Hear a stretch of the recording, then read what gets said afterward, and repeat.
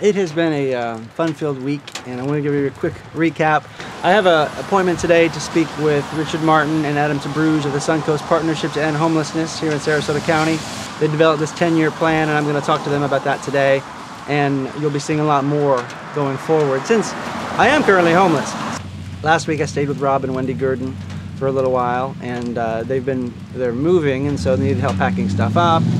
And so I was able to stay with them for a few days. I stayed with my friend Tony for a few days where he needed some design work done, interior design in his place, so I helped out do that, where he put up these really great banners in his place. He got this fabric from Morocco when he was there, and he had this vision. So I was able to help him get the hardware up, and he was able to finagle it where he wanted it, and everybody's happy. So generally what I'm trying to do when I'm staying with someone is offer them something. You know, I'm not trying to be a freeloader.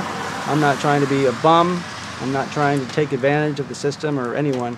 When I do stay with someone, I want them to leave, or I want to, by the time I leave, them to be a little bit more relaxed, I guess, about where their place is. He gives you back just as much as you give him, in a different way than I probably expected. It's more than just a helping hand for a couple of days.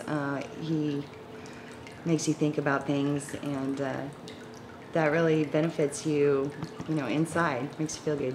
You're a man. So, you know, if you're in Sarasota or outside of Sarasota, want me to come for a visit, what do you need me to do? Wash the dishes, mow the yard, whatever it is.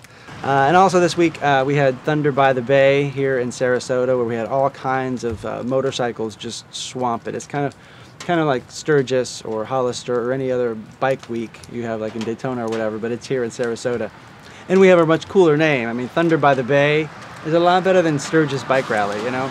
So it was really cool to see all the different bikes come out. Of course, mine was like the coolest one there, I think.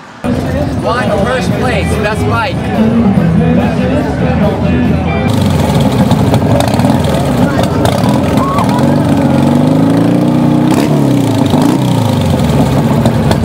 And then EcoVogue 365, Jira, who has been the fashion editor for Modern Hippie Mag. She and her mom have this really cool design company. They do a lot of great designs with fabric and fashion and whatnot. And so they were having a photo shoot. And last month I did a kind of a flash installation of the Labyrinth of the Unbroken Path at First Presbyterian Church, who they have a labyrinth as well. And months earlier, one of their pastors was out and about with his video camera and asked if I would be interviewed. And even though I was with someone who said I shouldn't, because she is politically minded and is afraid that whatever I say can be used against me, I gave my ideas on what I thought of the Occupy movement, which is what he asked me about. And so today I finally got the chance to go over and talk to him about this flash installation I had done on his property, or the church's property. And they're really, really amenable to having me work with them, and so I'll be installing it this Saturday because it is Martin Luther King weekend.